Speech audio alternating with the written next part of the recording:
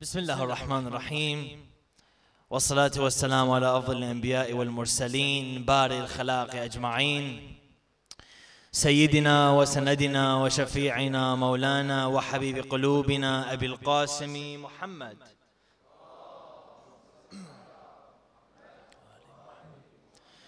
وعلى بيته الطيبين الطاهرين المعصومين المظلومين الذين اصطفاهم الله أجمعين. أما بعد، فقد قال الله تعالى في محكم كتابه الكريم وقوله الحق وهو أصدق الصادقين: بسم الله الرحمن الرحيم وإنك لعلى خلق عظيم. صدق الله العلي العظيم. صلوات على محمد وآل محمد.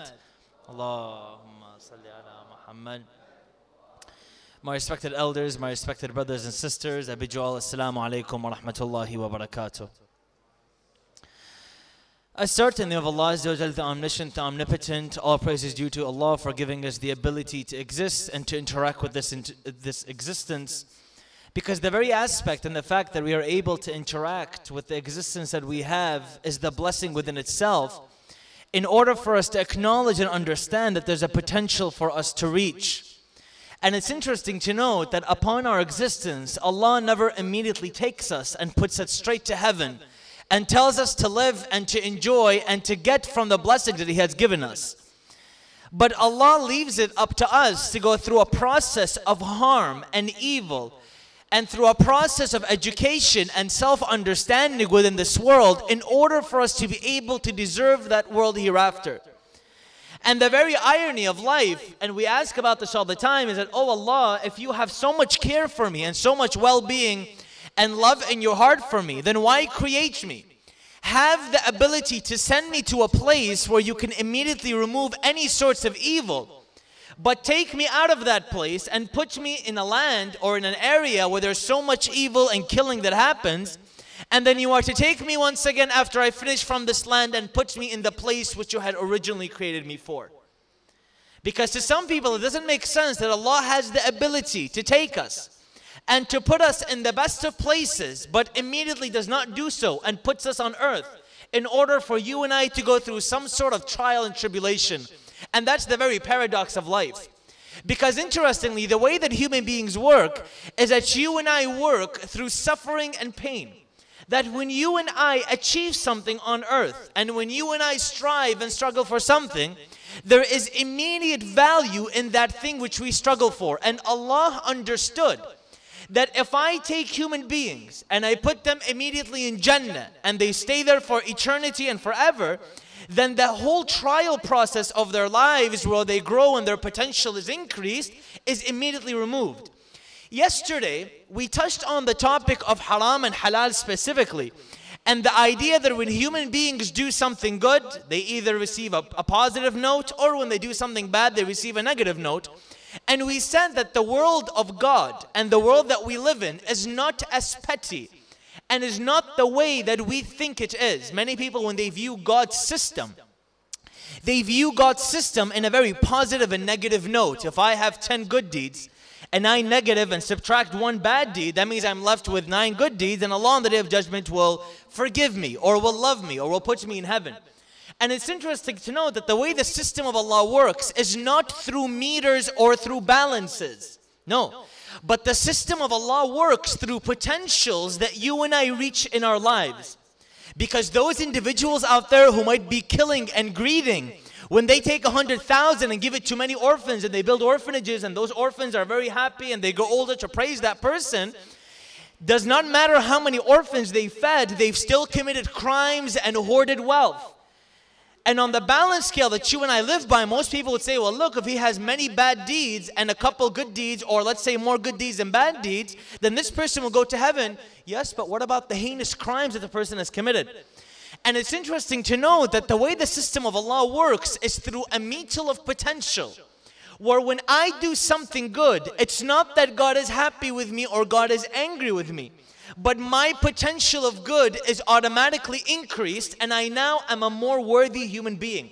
It's got nothing to do with God being angry or not angry with me, because as we stated, Allah Azza wa Jal is the all-knowing. And Allah is infinite in the literal meaning, meaning anything that I do does not benefit God or take away from God. And yesterday we quoted proofs from the Quran where Allah says, Bismillah ar-Rahman ar-Rahim, Wallahu ghaniyyun wa antum al-fuqara. Allah then continuously states, and He says, وَمَا مِنْ خَيْرٍ فَهُوَ لِأَنفُسِكُمْ. God continues and says, وَمَنْ يَعْمَلْ مِثْقَالَ ذَرَّةٍ خَيْرًا يَرَى وَمَنْ يَعْمَلْ مِثْقَالَ ذَرَّةٍ شَرًّا يَرَى. God makes it very clear in the Quran that my relationship with you is not a relationship where I need something from you and I'll be happy. And if you don't give it to me, I'll be angry. But the relationship is of a wise parent or a wise teacher to a student. If you want to learn, it benefits you. If you don't want to learn, it will affect you negatively. But ultimately, the choice is yours to make. It's not about me throwing you in hell or not. And it's definitely not about me being angry with you, but you are a human being with potential that I've created. And we gave the analogy before we concluded yesterday. Interestingly, the way we see God typically in our vision of the world, it's as if God is a vindictive teacher who's sitting with people, holding a stick, and you and I are like frightened little children. With a single step or a single move, we are scared that God will strike us and hit us and take away from us which we have. And we've missed the whole point of the law system which God created in order to better benefit us. And it's interesting to note tonight that the concept of empathy and the discussion of empathy dives in and is extremely important when we continue on in the next night. And that's why tonight's topic is titled Empathy Within Islam. Empathy to us is known as the idea of taking myself and putting myself in another individual's shoes and having a wholehearted belief in that concept. Now, before I go on to that, what I want to say is Islam preaches empathy very often. And we've heard the lecture about empathy a lot of times, meaning we've heard take yourself and put yourself in someone else's shoes. But the vision that I'd like to give today of empathy is a very different vision that we're typically used to. Because typically we take empathy and we put it towards those who hurt us from the outside, and don't realize that when applied internally within the Shia faith or within Islam, empathy can go a long way into attracting those who've completely left religion. Because if there's one temporary issue, it's young people coming forward and saying, look, the reason I don't come to mosque, or the reason I haven't become religious, or the reason I don't come, in gatherings with religious people is because I feel judged because I've committed some mistakes in my life. And the question that we want to know is, what does empathy do to that feeling of judgment that's in our community? Because if the Muslim community can be something, then it's being very judgmental. And it happens a lot of times. Not all individuals, but certain individuals. And the question that we ask tonight is, how do we tackle that issue? And how can empathy allow us to overcome being a very judgmental community and go back to being a community which was completely supportive of other individuals? And we'll get to that here in just a moment.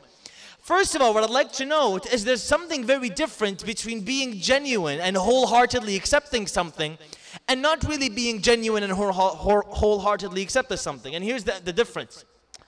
When we examine the Quranic narrative, something that's important to note is when we hear the conversation between Allah Azza wa Jal and Iblis, there's something that's extremely important to note is typically missed.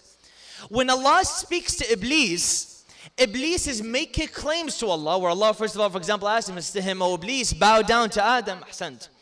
And Iblis refuses, and the argument he puts forward is an interesting argument, because what does he say? He says, "Oh Allah, you've created me from fire, and you've created him from clay. My element is superior to his." And within the Quran, the argument that's made is very stupid. It's kind of similar to the things you and I hear today. I'm white and he's black, that means I'm better than him.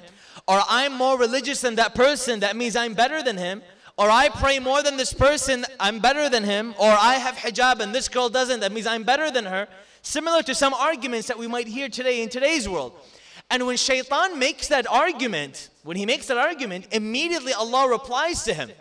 And he says to him that why don't you bow down? He makes the argument. Allah says to him, then you will be banished. Shaitan comes forward and he makes certain promises which give us the nature of his belief. Because within the religion of Islam, if a person wants to submit, he goes to specific levels. The first level is I submit physically. When an enemy comes to me and says to me, look, you need to submit to my laws and what I've given you because I'm militarily powering you, A person drops his weapons and says, look, I immediately submit. I submit, right? There's nothing else I can do. There's nothing else that you can take from me, but I submit physically. The mind hasn't submit and the heart hasn't submit, which makes that the lowest level of submission. On a second level, there's a type of submission where an individual's mind submits, but his heart never submits. There are people out there who come and tell you, look, I believe this makes sense to me logically, but my heart just cannot grasp this concept. Right? My heart just can't, my mind, it makes sense to me. But wholeheartedly, can I accept it? I can't. It's not sitting well with me. The third level of submission is the level of submission which Shaitan was trying to get to but didn't reach. Because mind you, he had worshipped Allah for about 60,000 years. Not only that, but he'd seen creation.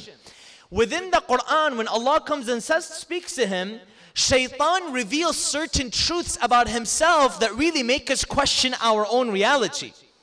When he speaks to Allah and he's discussing with Allah, he says to him, فَبِعِزَّتِكَ لَأَغْوِيَنَّهُمْ أَجْمَعِينَ.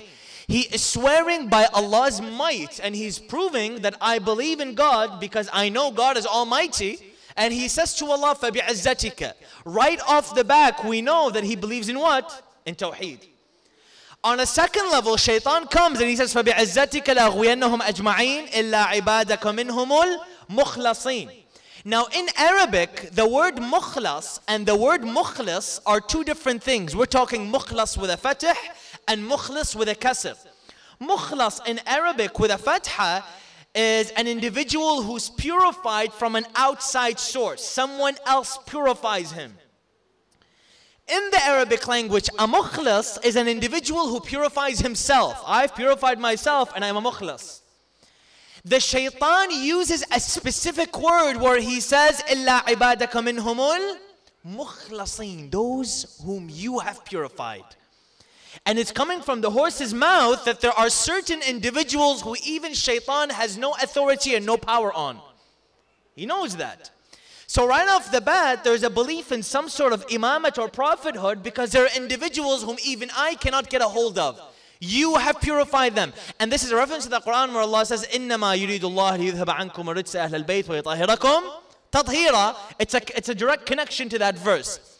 Moving forward, Shaitan says to Allah that, oh Allah, فَبِعِزَّتِكَ لَأَغْوِيَنَّهُمْ أَجْمَعِينَ إِلَّا عِبَادَكَ مِنْهُمُ الْمُخْلَصِينَ. He continues and says, فَانْظُرْنِي إِلَى يَوْمِ يُبْعَثُونَ. Let me live until the day that they are resurrected, the day they come back. Meaning immediately there's a belief in some sort of hereafter. If you examine Shaitan's criteria, it's the criteria of your normal day average Muslim. And the question that we ask is, where did he go wrong? Where did he go wrong? Because right away he's got a resume which says he's worshipped Allah for 60,000 years. That's a very long time if you ask me.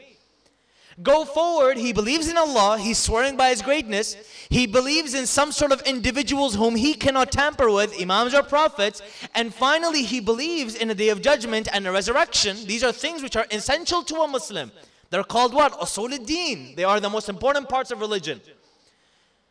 But what's interesting is God comes within the Quran and makes a statement and a claim, and He says, إِنَّهُ مِنَ الْكَافِرِينَ. He's from the disbelievers. And when you read the Quranic narrative, it just doesn't make sense. Why? This man has worshipped you. This jinn has worshipped you. Not only that, but he's got the criteria of a belief. What is it that's not allowing you to really wholeheartedly take him as one of your believers? Shaheed Mutahari puts light to this, and he says that the reason Shaitan was removed is because yes, his mind had submit, his physical had submit, but there was a heartfelt genuineness that he had missed within his belief. As much as you might pray, and as much as you might fast, as much as you might follow Allah or do whatever, if there is no genuine heartfelt belief that what you are doing is right and you are genuinely wholeheartedly convinced, then all of that can be thrown out of the window at any single obstacle that might come your way. And what we want to say tonight is genuine belief and actual belief are two completely different things. And the reason I note this is because our discussion today, most people will say that we've had the empathy discussion before. But the question that I want to ask tonight and for the following nights is, how many of us within our hearts have a genuine, wholehearted belief without a shadow of doubt that I seriously and sincerely understand this, or I sincerely make sense of this? And if you are not realistic with yourself, then how will you ever know if you are genuine or not? And it's interesting to note that the empathy discussion for tonight is completely tied, revolving around this idea of being a genuine human being. Because it's noted that if a person can be something, then he can be very deceitful. Not only to others, but to also himself. He can be himself's worst enemy, that I can lie to myself and kid to myself saying that I know this when I actually don't. And empathy is an interesting discussion. As we noted, empathy is known as this ability to take yourself and put yourself in the shoes of someone else. And within the recent 50 years, there's been such a plethora of data, scientific data about empathy, that scientists have found out that it's actually hardwired within our biology. In about 1906, there was a special lab that was taking place in Poland. And as this lab was taking place, what they were doing is they were taking monkeys, primates, setting sensors to their brains and having them eat walnuts. And they wanted to see which part of the brain would light up when they ate the walnut. And the way science works sometimes, it works in a very spontaneous manner. Something happens and you immediately find some sort of exploration. You're like, wow, I can't believe this, I just figured this out. Through a spontaneous, something that just happens or goes wrong, scientists figure something out. One scientist, as a study is being done, walks into the lab and sees a bowl of walnuts, takes one, cracks it open and eats it. And the data is recorded. When scientists went back to that data, they realized that when the primate ate the walnut, one specific part of the brain lit up. When the primate saw the scientist eat the walnut, the same part of the brain then again lit up. Even though the primate itself did not eat the walnut, it shared that fruitful experience that the man had shared. And scientists were completely blown away. This is in the year 1906. Not much had been known about the psychology of animals and man. They went forward to do more studies, and they realized that all mammals, except for dolphins, and they haven't concluded why dolphins cannot feel this, are hardwired to be biologically empathic. If you're scared of spiders and someone next to you has a spider crawling up your arm, you'll feel that jitter, won't you? You'll feel that jitter inside of you that I'm scared. Or if you see you're scared of snakes and you see a snake on TV wrapping around a person, you'll feel very queasy inside because it'll make you feel a specific feeling of being scared, for example. And human beings on a biological level are hardwired to be empathic. When we see a child on TV who's being hurt, for example, in Gaza, in Iraq, in Syria, in any part of the world where someone's hurt, our hearts feel a specific pain. And we ache, and it hurts some of us. And I'll tell you, there are some people who just have completely suppressed that. I don't want to feel that. So whenever something like that comes up, they immediately shut it down. I can't see it. I don't want to see it because my heart can't take it. There are people like that. And then those people say, no, I would like to sympathize. I would like to be empathic with that person because my biology tells me. And we just can't help it. If we see a person on the street who's being hurt, our hearts yearn and say, you know what? Why is this person being hurt? And what's going on? Why don't we help them? Why don't we try to get them to improve? That's just the way that we are biologically. And empathy has created such movements in the world that it's allowed individuals to overcome specific movements within themselves. What I mean by this is empathy has been put under studies where if an individual takes himself and puts himself outside of his shoes into someone else's shoes, the life experience that he receives and the amount of knowledge that he gets is a wisdom that should be gotten in about 50 or 100 years.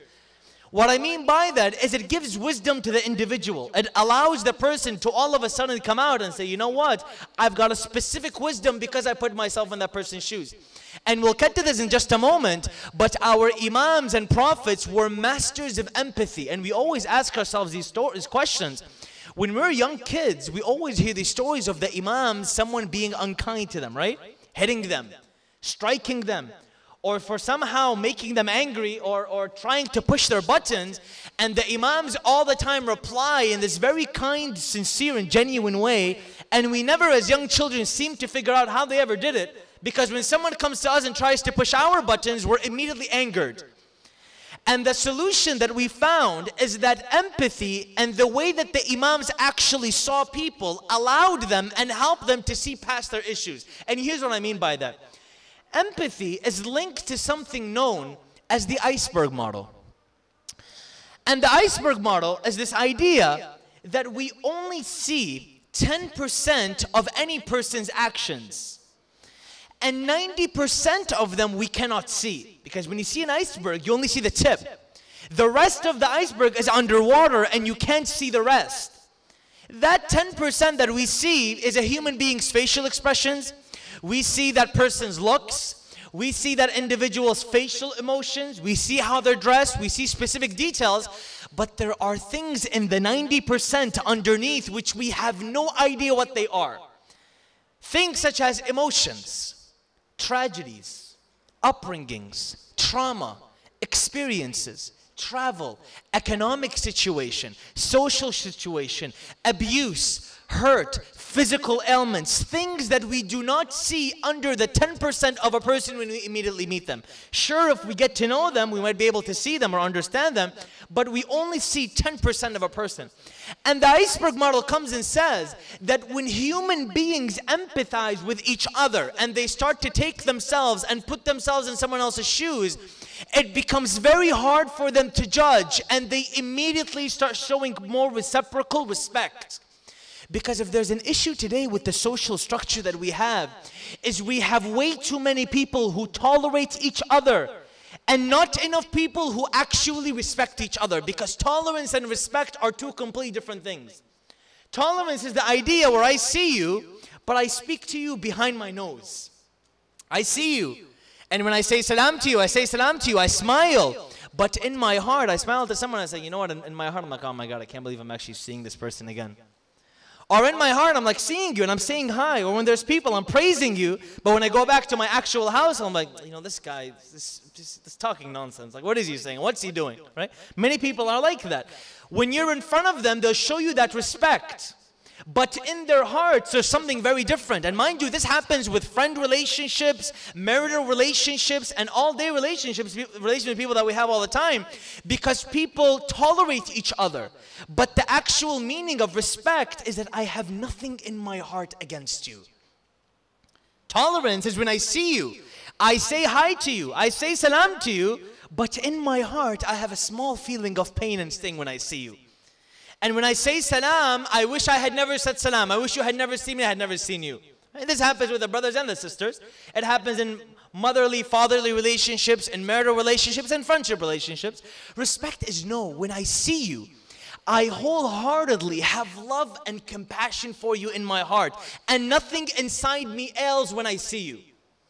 The problem with the world today is that we have complete tolerance for everyone else, but not enough respect. And this is said for religion, this is said for politics, this is said for individuals who are allowing religion to separate us, this is for individuals who allow politics to separate them, these are individuals who allow beliefs to separate them, these are individuals who allow economic basis, social basis separate them. Most of the time we have tolerance in our hearts, but not enough respect to other people. The iceberg model comes and says, look, the people or the individuals in front of you are a certain way because of the past experiences, the trauma, the emotion that they go through that you cannot see. I'll give you a brief example, right?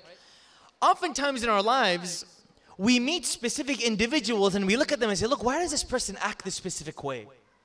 I just don't get it. Why is he angry all the time? Or why is she angry all the time? Why is it every time I come home, she has to be yelling? Why is it every time I come home, he can't even smile? Why is it that when I see this person, I talk to them about my beliefs, they immediately look away? Why do these people see me and scrutinize me and put me down? A lot of the times when we see other people, we immediately judge them based off of what they say and what they do because of our preconditioned experiences. Mind you, The way that human beings work is that you and I are 99.9% what? We are 99.9% products of our own society. I never chose the family to be born in. Never chose that. I never chose the mom and dad to have, which taught me everything I know. I never chose the economic status that I was born into. I never chose what religion to be born into. I was simply born. I never specifically chose what kind of lifestyle I want to have. I never chose where I want to be born. All of these are factors which make the person who he is. The reason I am why I am is because of the background that I have, the family that I was born into, the economic lifestyle, the social lifestyle, the religious upbringing. Otherwise, if I was born in China with different parents and a different religion and a different ideology, I'd be a very different person. I wouldn't be here because I'd probably be speaking Chinese, right? Or whatever language is spoken. You and I are social construct of our societies.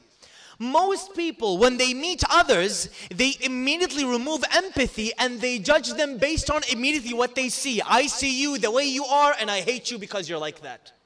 Well, hold on. Did you look only at the 10%? Or did you ever dig down in that 90% and try to find something else that's in there? Did you look at the person's past experiences? Did you look at their emotions? Did you look at what trauma they've been through? Did you look at the experiences they've had? Did you ever see what kind of things they've been through? Or are you simply making a judgment because you immediately see them? And I've said this and I'll say it. If there's something that we Muslims are very good at, it's at immediately making judgment without actually understanding the 90%. Without really understanding 90%. We see the 10%, we make that judgment, and that 90 is completely gone. On a first level, empathy allows us to see people deeper than what they actually are. And I'll tell you, if we apply this to every person that we see, we would look at people at a very, very different way. Very different way. And I'll get to some examples at the end where judgment takes a very full throttle role. Okay? What I mean by this is, there's a lot of situations, specifically within our communities, where people are immediately judged without really understanding the idea. I remember at one point, I was walking with one of my friends in the mall, and he sees a sister walking. She was wearing a headscarf, a hijab, but she was, wearing tight clothes. And that's obviously her decision between her and Allah, right? We're walking, and he's next to me, and he looks at me and says, he's whispering, and she's walking by. He says, he's kind of poking over and he's like, look, if you're going to wear the hijab and you're going to wear tight clothes, why wear it? Take it off and, remove it. What's the point of wearing hijab? He immediately made a judgment about her. She was walking by, she actually heard him. She heard what he was saying. So she walks by, she looks at him. It was a beautiful situation, and it kind of taught me how judgmental I am sometimes in my life. She sees him, she looks at him. She says, brother, I want you to know that a week ago I wasn't wearing the hijab, and now I'm actually wearing it. A week ago, I wasn't even wearing the hijab. You don't know what family I've been through. The brother next to me had no idea what kind of upbringing she was in. He has no idea what kind of struggle she's been through in her heart. He doesn't know what it took for her to reach that level to actually put the scarf on, because no man will ever understand. The minute we bombard, and I've said this before, that a lot of the reason we have this problem today, specifically back home where I'm from, where sisters take off their hijab, is because they feel unsupported in a community. There's no support, that if a girl doesn't wear a hijab, she's immediately judged as a not good girl or a bad person. And I tell you, sometimes it happens so where it's not really the general public, but the alim who comes up and sits makes comments to a sister where she feels uncomfortable. I mean, there are a lot of the time certain comments made about sisters, the way they put their makeup on or their hijab on, whether it's through social media or through actual gatherings, where women feel offended, right? Where a man says, sister, your hair is showing, please put on a scarf. We don't want no convertible hijab, for example. It almost pokes fun at the life of the other individual. But you don't know what kind of upbringing she's had. You don't know how she's been raised. You don't know what it took for her to go through that journey to put on the actual scarf. Or even within the brothers, at times I see some guys who, if a brother doesn't pray, he's immediately judged as a bad person. Or if a brother has some issues, he's immediately judged as a bad person. This support system within us doesn't exist. And I tell you beautifully, something beautiful about the West is today in the West, there are individuals who are heroin addicts. Imagine, heroin addicts, who if they want to receive treatment, the government will actually set up areas for them. Look how supportive some governments can be who we call non-Islamic, right? But the action is as Islamic as can be. They actually set up clinics where a heroin addict can shoot heroin so that he doesn't infect anyone else with AIDS, so that he can get the proper treatment while he's shooting heroin and he's an addict. Look at the level of support.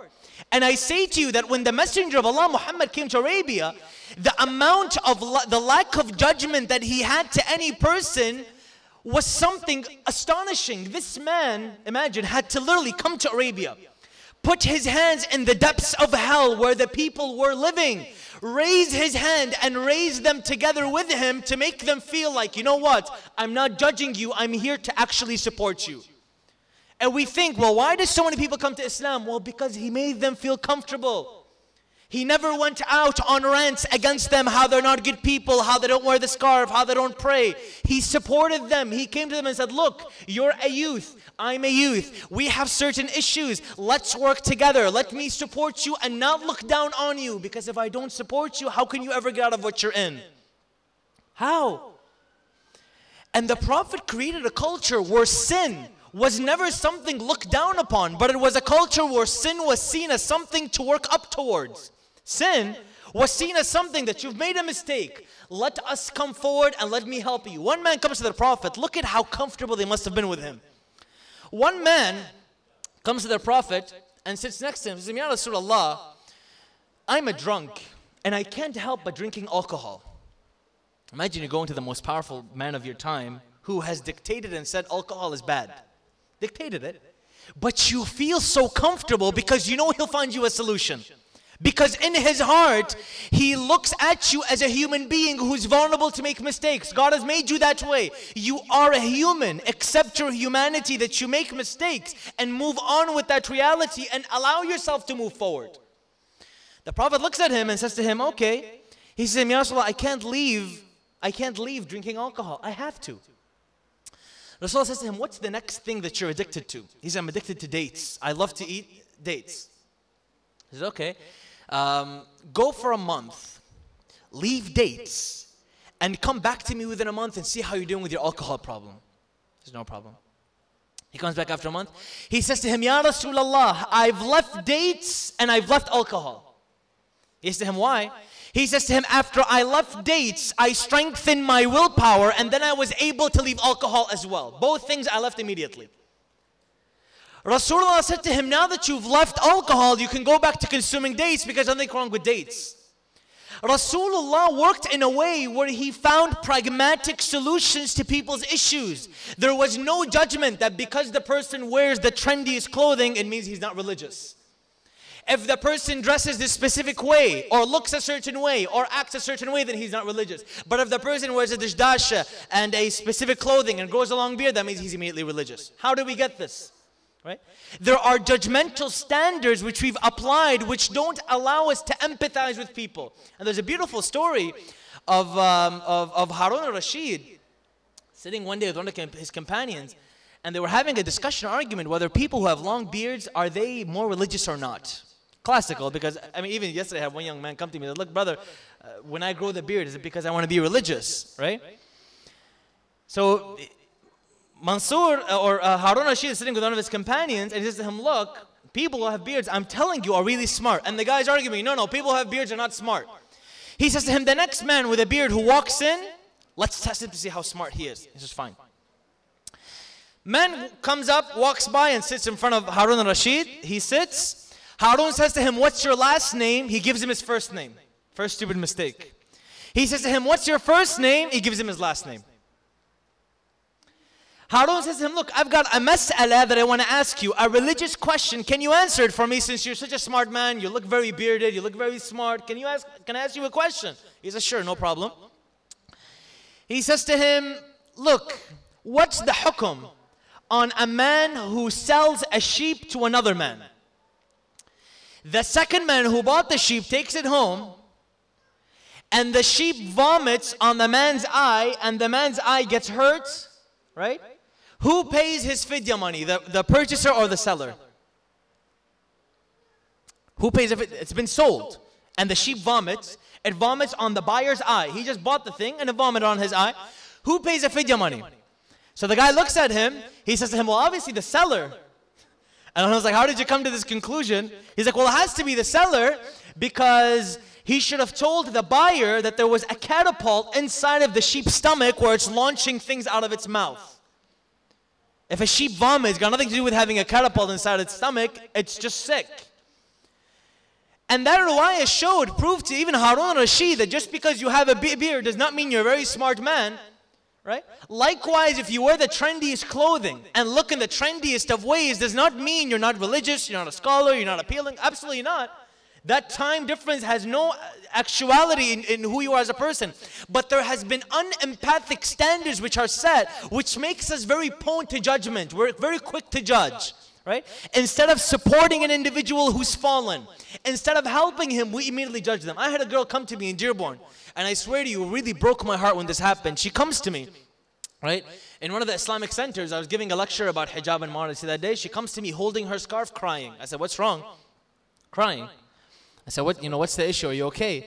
She says, brother, I came today to your majlis specifically with the intention of listening and putting on my scarf in front of the sheikh. I said, well, that's amazing, but why are you crying? She says, when I walked in to the mosque, one sister looks at me and says, how could you walk into the masjid without the hijab? Don't you know Allah will hang you by your hair on the day of judgment? Don't you know that? She had come into the mosque with the intention of putting on hijab. The lady sees her and says, look, don't you know that God is going to hang you by your hair? For all you know, there are certain individuals who, if you put mountains of clothes on them, they don't know what modesty is. There are some people who might not wear hijab, but they're immensely modest and have the highest amount of modesty. It happens. It happens all the time. To show you that at times as a community, we can be more judgmental towards our young people, which really drives them away. I talk to a lot of young people. I said, look, why don't you come to the mosque? He says, look, there's no appreciation for me, or there's no exception for me. People don't accept people like me, right? When the Prophet came, when the Imams came, their doors were open to any individual who had sinned, because they knew that everyone has a different path to Allah. And everyone has a specific relationship to Allah. And interestingly, our Imams, when they come forward and they give us the lessons they do, there is an immense amount of psychological understanding within those lessons. Meaning, when Imam Hassan is approached by a man in Medina who's cursing him, who's yelling at him, who at every moment is cursing his name, and Imam looks at the man. He looks at the man and he says to him that, oh man, if you are poor, then we will assist you. If you're poor, we will help you. The man's cursing him. No. Imam Hassan says, if you are poor, we will help you. If you need a house, we'll take care of you. If you need some help, we're here for you. Imam realized this man's upbringing and who's been influencing him has a big effect of why he's thinking that way. And unless I become the greater person and start to empathize with him, then I can never become better than him. Many of us, sometimes we have relationships with people, right, at home, other places. If I have a relationship with you and I know you're angry, right? Instead of getting immediately angry, asking the question why makes such a big effect. Because people start to emotionally open up and tell you the reasons why they're upset, whether it's childhood trauma, whether it's something bad that happened that day, whether they went through an experience, whether they were fired, whether they got a pay cut, whether they were laid off, whatever happened, people act a specific way because of their environmental factors and their previous history and trauma. And if we as human beings are emotionally safe and secure to tap into that trauma, to tap into that history and become understanding and loving, then we can get much further in our relationships today. Perhaps reach the level of our Imams, inshallah. Because when an Imam comes and is completely judged and destroyed by a person and replies in the most beautiful of ways, the Imam is saying, no problem, I understand what you're going through. Today we sit here, we commemorate Imam Ali alayhi salam, and Imam has one of the most powerful stories when it comes to empathy. And this rings with me so much every time I say this story. Imam one day is walking in Kufa as the Khalifa. And he sees a lady sitting on the ground, 4 children, and cursing the name of Ali ibn Abi Talib. Cursing his name. Imam comes to her and sits next to her. She's got no idea Ali ibn Abi Talib is next to her. Doesn't know that. Imam comes to her, sits next to her, and says to her, "O servant of Allah, is everything okay?" And she says, "You know what? Because of Ali ibn Abi Talib and his wars, my husband and my son have died in his wars, and now these young children have no one to look after them." She was cursing the name of Imam Ali alayhi salam. Imam in that moment realizes that no matter what I say, the emotional grief this woman has will topple everything I'm going to say to her. I can say to her, "It's not my fault, I'm sorry, they came to fight." That emotional grief the woman had, that any human being would feel, that hurt in her heart, the fact that she saw them dead, the trauma that she's received is so powerful that I can only understand and sympathize with her and empathize and help her. Put myself in her shoes and help her. Imam, what does he do? He says to her, "Okay, these are your children." She says, yes, let's go to the house. He takes her to the house. What this lady used to do is she used to boil water and wait for the kids to sleep because they were so hungry. She would tell them, "I'm boiling food for you." And she would boil it for so long they would go to sleep because of how they had no food and they were so hungry. She had to lie to them to put them to sleep. She was so poor. And Imam alayhi salam comes and he brings flour, he brings water, he comes to the house and he says to her, "Amat Allah, shall I make the food? Shall I make the food and you play with the kids? Or shall I play with the kids and you make the food?" And she says to him, "Play with the kids because they need a fatherly figure after their father has that." Imam takes the children and starts to throw them up. This is the children of the lady whose mother was just, the lady was just cursing him. She was just yelling at him. Imam takes them, puts them in his lap, starts to throw them up and down, plays with them like they're his own children. Look at the kindness that this man had in his heart.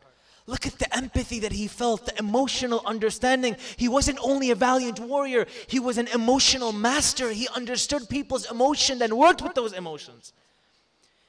Because he empathized with people. He sympathized with people.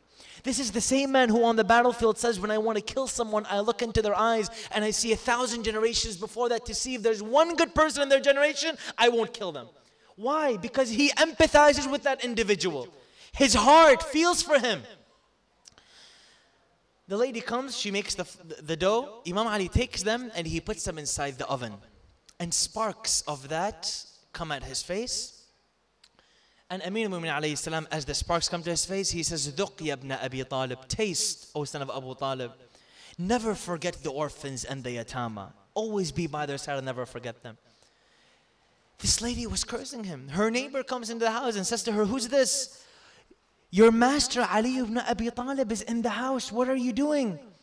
She says to her, "Is this Ali ibn Abi Talib?" He says, "Yes." She says, "I'm so sorry. I had no idea it was you. I had no idea you were actually here." Imagine how safe this lady would have felt that this person actually understood my emotions. He actually understood how I felt. He put himself in my shoes as a grieving mother. There are individuals in the world today, if you show them, if they kill person after person and beheading after beheading, they have no sympathy and empathy in their hearts. There are people who are willing to bombard buildings, kill children, hundreds of young children, women, and have no empathy in their heart whatsoever. The humanity has been stripped from them. Otherwise, what does it mean to be human? It means that we love, that we care, that we emotionally bond with other people. We understand the trials and tribulations. We don't judge them because they make a mistake here or there. We don't judge them because they might not have hijab on. We don't judge them because they might not pray. We don't judge them because they're a different religion, but we help them. As a community, we come together and say, how can we attract everyone and support every single individual? And if the imams were masters at something, it's at making everyone feel belonged. Take a look at a person like Abu Dhar al-Ghifari. Abu Dhar al-Ghifari, before he became a Muslim, was a bandit man in the deserts. Was a bandit. He would stop caravans. He would steal from them and he would let them go their way. This man was a thief. The Prophet later brings him into Islam and makes him one of the most regarded individuals within Arabia. How does that even happen? It's because Islam prides itself in having open doors to every individual who might make a mistake. That's the way that we've been taught within Islam. And hence Allah comes with the profound verse, and it's truly powerful on these nights, where He says, قُلْ يَا عِبَادِيَ الَّذِينَ أسرفوا على أنفسهم لا تقنطوا من رحمة الله إن الله يغفر الذنوب جميعا. He says, "O my servants who've done an abundance of sins on themselves." Look at the mercy that God possesses. Do not feel shaken and do not feel hurt. Do not give up on the mercy of Allah, but truly God forgives your sins, all of them. Each and every single sin Allah forgives. Allah is showing you that this religion is about acceptance. It's about compassion. It's about love. And I tell you, there's none other that showed love other than Ali ibn Abi Talib. And it's sad to say on this night that when Amir al-Mu'mineen alayhi salam passes away, he is hurt and struck by none other than the person whom he raises. You'd think that when Imam takes a young child like Ibn Muljim, Imam would sit him in his lap. He would sit Ibn Muljim in his lap. And he would, after sitting Ibn Muljim in his lap, he would sit him there and he would feed him and he would say to him, "Eat, O my killer." Even though Imam knew that he would later be killed by Ibn Muljim, he still sat him in his lap and cared for him and showed him care. That's why it's sad to say that Imam Ali alayhi salam dies and is killed. It's at the hands of none other than the person he raised. Imam Ali alayhi salam, on that night that he was struck, was in the house of his daughter Kulthum. And he realizes that that night there's something very different. And the message here is with the empathy of Imam Ali alayhi salam. Amir al-Mu'mineen, moments after he's killed, and we'll get to his killing in just a moment, after he's struck and is on the floor, sees Ibn Muljim completely tied. And Imam looks at everyone around him. He says to them, "Loosen the ropes that are around his hands. I fear they might be too tight on his hands." Look at the compassion, the love and the empathy that this man holds in his heart, that even his killer, he's saying, "Tighten, loosen the ropes," because his hands might hurt. Imam then is offered milk. They offer him milk, and Amir al-Mu'mineen refuses. And he says, "Give to Ibn Muljim before you give to me. Let him drink before you let me drink," even though the poison was seeping in his brain. On that night, Amir al-Mu'mineen alayhi salam is in the house of his daughter Kulthum, and he realizes that this is the destined night that the Prophet had awaited him with. Amir al-Mu'mineen alayhi salam on that night tightens his rope and he would recite these lines, "Ishdud hayazimaka lil-maut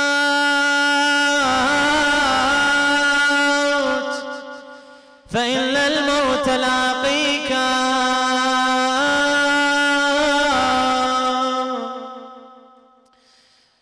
اشدد حيازيمك للموت فإن الموت لاقيك." Imam Ali alayhi salam would start walking outside of his house. His daughter Kulthum says to him, "Father Amir al-Mu'mineen, I see that you look very different tonight. What's wrong with your face?" Imam says, "Daughter, this is the promised night that Rasulullah had promised me." Amir al-Mu'mineen alayhi salam makes his way out of the house. As he's walking out of the house, he looks up at the stars and the sky and he says, "Assalamu alayka ya Rasulallah. هذا اليوم الذي وعدتني به." Amir al-Mu'mineen alayhi salam reaches the masjid of Al-Kufa. He sees Ibn Muljim lying down on his stomach. He says to him, "Ya Ibn Muljim, don't sleep that way, because that is how shaitan sleeps, on his stomach." Amir al-Mu'mineen goes towards his mihrab and he walks towards his mihrab. He reaches his mihrab, and it's interesting that Imam Ali alayhi salam, when he comes to pray, not only is he killed when he was fasting, rather Imam was killed in a time where he wasn't even praying Salat al-Subh. He wasn't even allowed to finish his salah. Amir al-Mu'mineen alayhi salam comes and he starts to pray Nafilat al-Subh. Amir al-Mu'mineen starts to pray, he finishes the first ruk'ah, he comes into sujood. He stands and he comes for the second ruk'ah and he recites his dua, he recites his qunut. Imam goes down into ruku'. Ibn Muljim behind him realizes this is the chance to strike Amirul Mu'mineen. He runs behind Imam Ali alayhi salam and he strikes the head of Amirul Mu'mineen alayhi salam. رحم الله من لا داوى عليا. أيوة مظلومة أيوة إماما أبو حسين ما تمم صيام. والله أبو حسين أبو حسين ما تمم صيام. Imam Ali alayhi salam isn't surrounded by his children. He's surrounded by Hassan. He's surrounded by Hussein. They see the strike of Amir al-Mu'mineen alayhi salam. They sit next to their father, Amir al-Mu'mineen. One holds him. Al-Hassan is crying over him. Al-Hussein is crying by his side. They bring Ibn Muljim to the Imam alayhi salam. And Imam immediately tells them, loosen the ropes around the hand of Ibn Muljim. I fear that they may hurt his hands. What a heart that this man has. They then bring him milk and they say to him, O Amir al-Mu'mineen, drink from the milk. He says to them, give to Ibn Muljim before you give me anything. They pick Amir al-Mu'mineen alayhi salam up and they walk him towards his house. Now here's a tragedy. You know, when a young girl knows that her father is coming home, when she expects her father, especially the valiant father that she has of hers, to come home, she never expects her father to come home being carried on shoulders, right? She expects him to come walking into the house. She expects him to be carrying her. She expects him to hug her. Amir al-Mu'mineen realizes that Zainab is in the house waiting for me. He then looks towards Hassan and Hussein and he says to them, put me down, let me walk on my own. They say to him, Aba Amir al-Mu'mineen, oh Father Amir al-Mu'mineen, why is it we want to carry you to the house? He says to them, I fear that my daughter Zainab, I fear that Zainab will see me carried on your back. She might think something is wrong with me. And I say, oh Amir al-Mu'mineen, if Zainab sees you, her heart would break. What would happen to you if you saw her reaction towards your son Aba Abdullah on the day of Ashura? Oh Amir al-Mu'mineen, Zainab on that day saw your son Aba Abdullah beheaded. You know where I'm going with this? She saw Aba Abdullah beheaded. She stands on that day on a Talla Zainabiyya, and as she stands there, she looks down at the bodies and she says to her brother, Akhi Hussein, in kunta hayyan fa'adrikna. وإن كنت ميتا فأمرك وأمرنا إلى الله. Brother Aba Abdullah, if you're alive, then help us. And if you have died, then your situation is now with Allah. But what breaks the heart is Amir al-Mu'mineen was always a protector of Zainab. Amir al-Mu'mineen was always the one who protected Zainab. That's why one poet beautifully narrates the life of Zainab back when she was in Kufa. And Zainab says with her tongue to the caravan leader as she's going back to Medina, she says, سولف لك هالحادي يا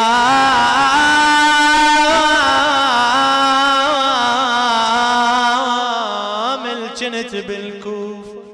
She's describing Kufa to the caravan leader. وابويا على البشر سلطان بيامه المعروف.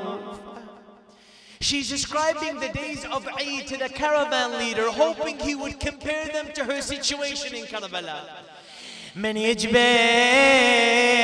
علينا العيد تحب الواد مجفوف والله ويقولوا لنسانة تريد تعيد زينب بهالعيد تحب منها الجدم والايد وبهذا اليوم تقفلها وبويا الفحل ما يرضى. ليش يا زينب؟ نساهم من يعيدني خافا للزلم يرحن ويحجن من يشوفن. This is the same Zainab who later comes and says يا بي حسين يضربون لو نسقف بدي انا اخويا يا اخويا صاحت يضربون لو نسقف بدي اخويا بدي انا بدي والله وعمت عين اللي يصد بالعين لي. She then turns her face towards that river. Huh? You know who's buried at the river? تقول له خويا يا عباس يا عباس يا عباس خويا يا عباس ما انت اللي جبت لي والله خويا يا عباس ما انت اللي جبت لي وبيدك يا خويا ركبتني بس ما رحت علي وعفت لي. And that's why later when she wants to walk towards the river Al-Faraj, she recites these lines and she says ولا عين يلوذن يم أبو فاضل. And I'll speak tomorrow why I'm mentioning Abu Fadl, because Imam Ali lays him as a protector. تقول له ولا عين ولا عين ولا عين تقول له ولا عين ولا عين ولا عين ولا عين يلوجن يم ابو فاضل خويا ولا عين ولا عين ولا عين خويا لا ايد البقت عندي خويا ولا عين ولا عين ولا عين يا خويا ما اقدر عتابك علي يا خويا ما اقدر عتابك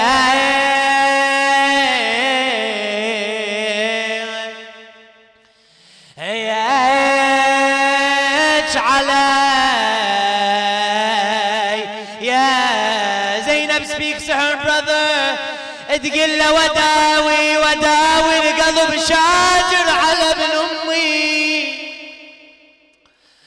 خويا وداوي لا مجروح حتى قعيد وداوي ولا غايب واقول يعود لي ولا غايب واقول يعود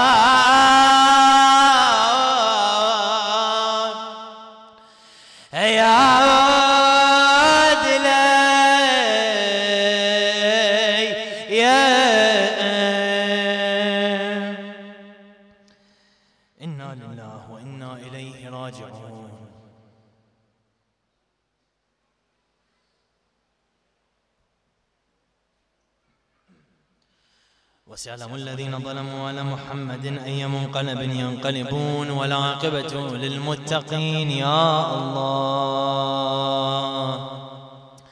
Brothers and sisters, on these blessed nights, on the nights of Qadr, there are many individuals who asked us for our dua and those who cannot reach to us to ask us for our duas. As you know, and I mentioned this last night, we are sitting under a roofed area.